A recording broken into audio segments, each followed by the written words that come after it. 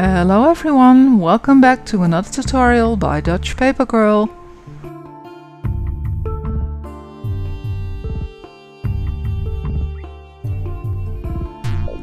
Thank you Hans-Werner for making such a nice pattern, and thank you for giving me permission to make a tutorial with it.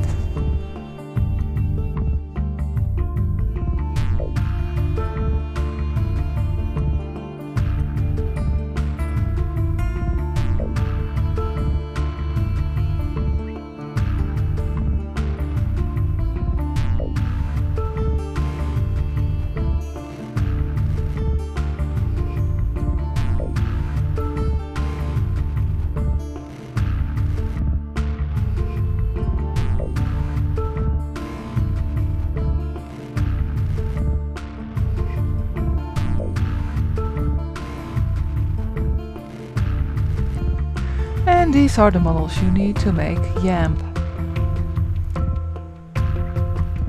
The base is the size of a CD, diameter of 12 centimeters, and there's another circle, diameter of 9.6 centimeters. And when you draw two squares of each 12 by 12 centimeters, you can apply those two circles and get the shapes you want. I will put a PDF on my website as well, and I used quite thick paper, 160 grams, so I made a pattern in the silhouette cutter, and I will put that on my website as well if you want to use that. How to fold it? The curved green lines are mountain folds, the other curved lines will be valley folds.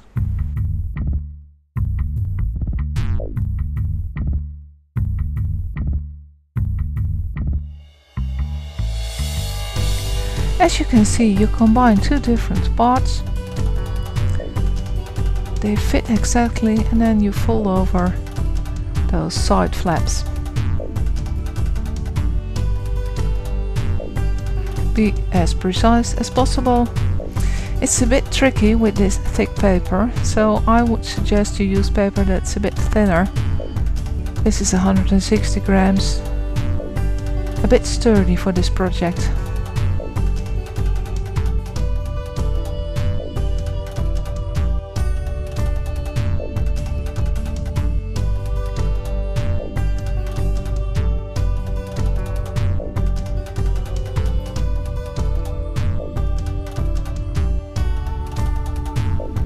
You can make the ball by connecting two parts by sliding them together.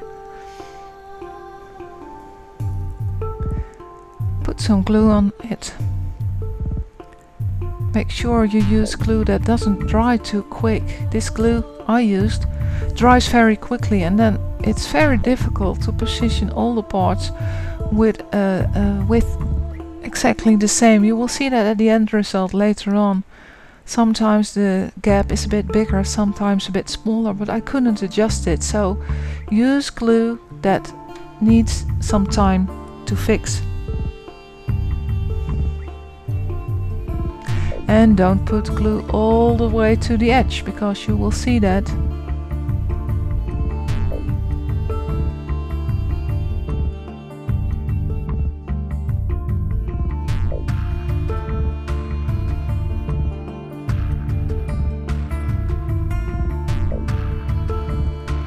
Make sure you get a clip that's very strong, otherwise it will fall apart.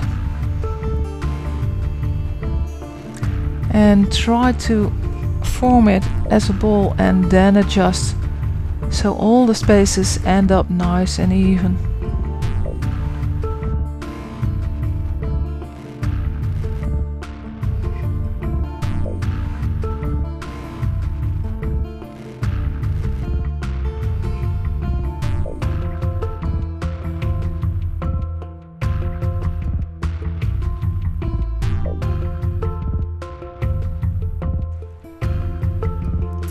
Because I use very stiff paper, it will try to fold back time and time again, so I will put glue on that and glue it, otherwise it won't keep its shape.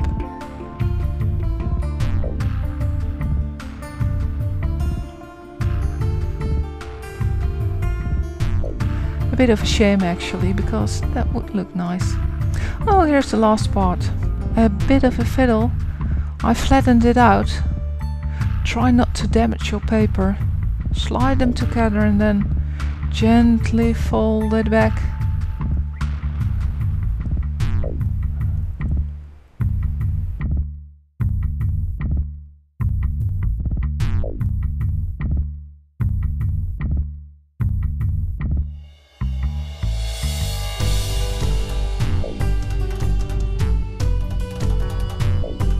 I didn't glue all the parts carefully yet, so I'll have to do that.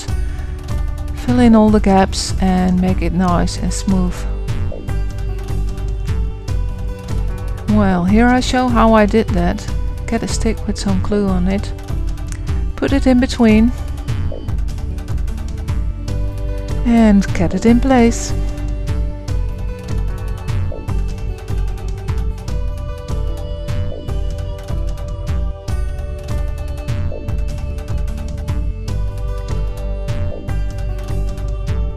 And there it is, the end result.